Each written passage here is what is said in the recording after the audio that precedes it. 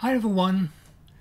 It's not always easy to have a sketch and then decide on how much color, how many colors, how to approach something like that. So today in this video I would like to show you that even with just a couple of markers like these 1, 2, 3, 4, 5, you can really come a long way in making a very atmospheric coloring of your line work, and that translates to any sketch that you might make. I will show you how to achieve depth through play with light, and let's jump right in and see where this goes. Enjoy! So, first one that I'm going to use is this Pro marker, and it's the Y717. It's the lightest of the set that I have here, and for this, with this one, I'm going to quickly, first of all, already plan where all my darks will go, but I will do that with the lightest marker that I have. And I will keep this area light. I will let the white of the page determine the light in my sketch. So, but apart from that, I will imagine that this is also like shadow play. And slowly from that, I will go darker, or basically will cover. I will let the light from the roof shine through here. This will give some shadow there, and the shadow, if the light comes from here, if it hits from here, this ledge, which is an overhang, will catch shadow, same as this one, same as this one. And since this is almost all in shadow, I will keep some lights in there. You see that I don't really color in a whole plane, because that will kill the life out of your sketch. I will keep these light shards in there. They're very important in making a sketch come alive and stay alive. Doing some touches, and already also indicating some of these areas here and these wooden beams. This is a half-timbered house that I sketched some time ago on a photograph of Manu Manu. I really exaggerated a lot of the proportions because the original building is looks completely different. So, but I think this is good. This is how I would like to end up with this lightest color. It still looks a little dark, but you will see, especially on your own sketches, that once this dries out, it'll dry a little bit lighter. So next one up, let me put this one, well, it doesn't really matter. I'll pick the darker one. You can see here the difference, and in the light it's even more different. But continuing on this same vein, I will make the shadows in the shaded areas even darker under this roof that overhangs here and there. Again, leaving some life, but slowly going darker. Imagine that there's a row of houses that is standing right in opposite of this building. And if you take a closer look, you will see how much effect and light play that you already have by just having two separate colors. So always remember that you don't have to have these zillions of colors. When I started out, I had only a couple of 5 or 6. Add some dots. like I said, I only had like a couple, and these were really, really, really very vivid colors, which didn't look good. And that's probably one of the things that you might want to look out for, and that is, don't really go for the really bright colors. Here the colors are pretty desaturated. It says Y for yellow, but I hardly think this is yellow. It's more like a grayish green. But these two, like the Y616 and the Y717, this one, they are really a favorite combination of mine. And like you already see, you have this recessed area here, which is really going back because I made it darker. And you have this play of light. I keep the top part lighter because light hits from the top.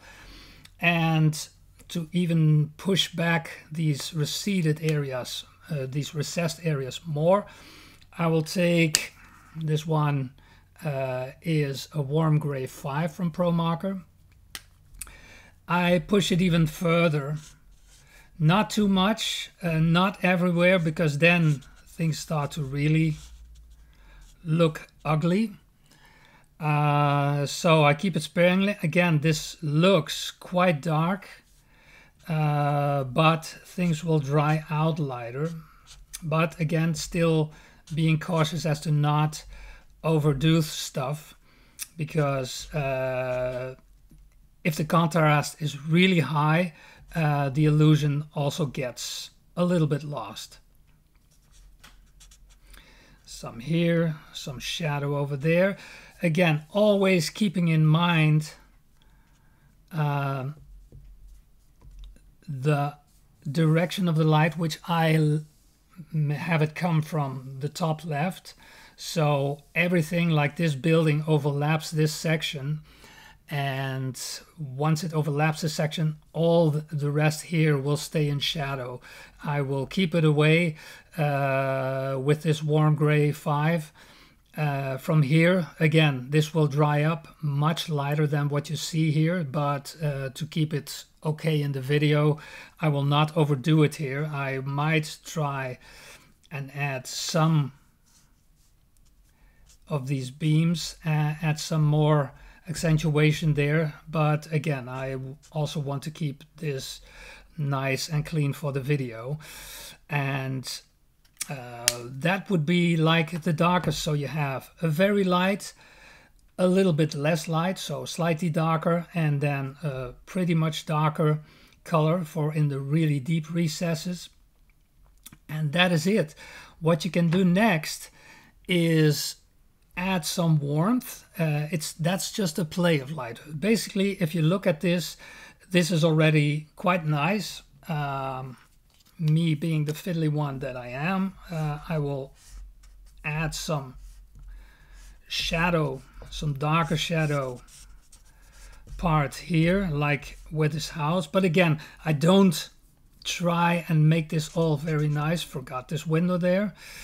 I don't try to make this nice, because if you really fill in colors like that, the sketch starts to lose its life. So this one, let me show it. It's 937 Coral, is a very attenuated orangey earth color. And for that, you might imagine that maybe in some places there's a little light or a little warmth, or it has like a red door. And you could add, because this is a darker color, a darker value, and a more saturated color, and a warmer one, you can see that it remains dark, but since it has a different hue, this warmish orangey kind of color, it really makes these areas come to life. And I don't want to overdo that as well. So basically, let me just add a little touch of the dark here. Like usually windows make them darker. Why? Because during the day, windows look like holes in the wall, and okay, there might be curtains, but actually making them darker sometimes really helps push in the depth in your sketch. So you might add some cool in some, and you could exaggerate that. Like here in these areas here, the cool will really play very nicely against this warm color here. And I will of course tell you the colors, the color that I use here. Here I forgot the door. That's not really that big of a deal. Again, playing with these lines and just not using a marker like, okay, I have to fill in something, gives you much more life. And by over painting like these strokes, you will get lots of nice color interaction there. So this color is the B617 Cornflower from Pro Marker. And basically, you see in a very short while, once you have your sketch, you can color it with just a limited amount of color, with a limited amount of markers. You can really get a very, very interesting sketch. I will make these line drawings available. I will scan in this one. I will put in all the colors that I use for this one. And put it on Gumroad, so you can experiment with that for yourself and enjoy practicing your coloring. I hope this has been a very short, brief, but interesting video for you, and I look forward to seeing you in the next one. Bye-bye.